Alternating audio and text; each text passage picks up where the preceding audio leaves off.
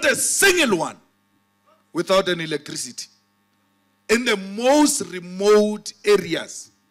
What is it that individual families of farmers are doing which we can't do as a government? Because these ones are just one family. We are a government. How can we be outsmarted by one family, which brings itself water, flushing toilet, electricity?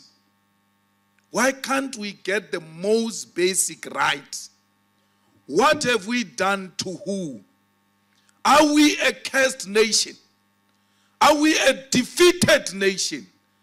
Have we wronged someone somewhere so that we can... US military takeover. Yes. Do you think Nigeria is ready for it, and do you think it's the best? Right? Okay, well, for me, really, I don't think it is best. It is the best because every nation is moving towards democracy or making democracy better. Okay, and the military comes or intervenes wherever there doesn't seem to be the right system of government being exercised. All right, why would the Gabon president make it a family thing? I'm sorry, I have to, because I try to, like, what is happening, you know, when, you know, I'm too busy. So when politicians start having problems, I like, oh, what is their problem? Then I start like, why? The father ruled for 58 years, handed over to the son, so it's now become a family, like a room and parlor family flat. So if the military now felt, okay, they should take it up from him, okay, well. But for me, in Nigeria, I think Nigeria is we are too advanced, or we are too mature to start doing military. As it is happening in the Francophone nations, what do you think? How do you react to this? Do you think military should or military can take over Nigeria? Actually, I'm a product of the military, and I've experienced military government in Nigeria so far. And I really believe much more in the military approach to addressing the problems we are facing today. So if the military can take over, I don't have a problem with that. Because from indications of what is happening all over Africa now, we can't rule that out completely. But above all, let the will of Allah be done. Backward thinking.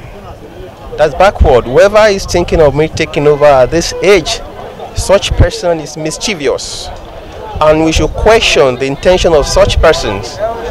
You know, when you're talking about development of society, you know, it begins with human development, and human development starts from freedom.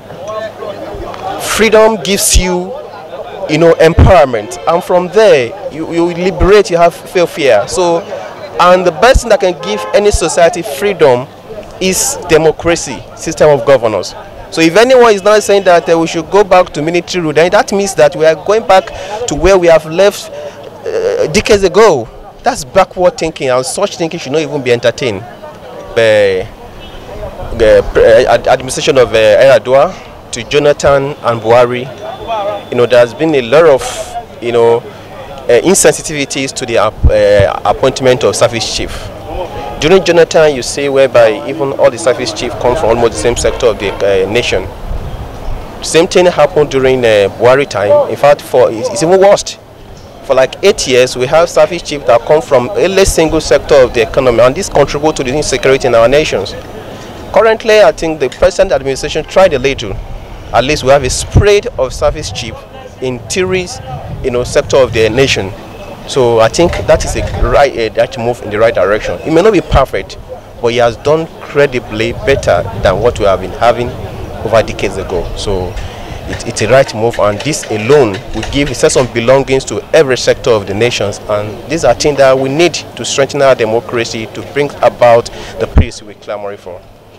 It is going to be very, very difficult coup to happen in this country. First of all, number one, everybody is wise now. Coup will withdraw us back instead of making us to become forward. I think we understand.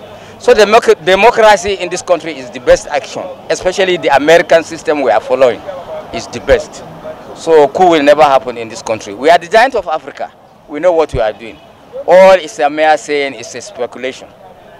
It's not going to be a coup.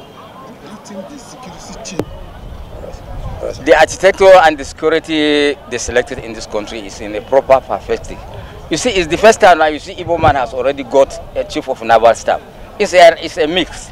Even in this Kaduna South, they are crying the chief of joint staff. So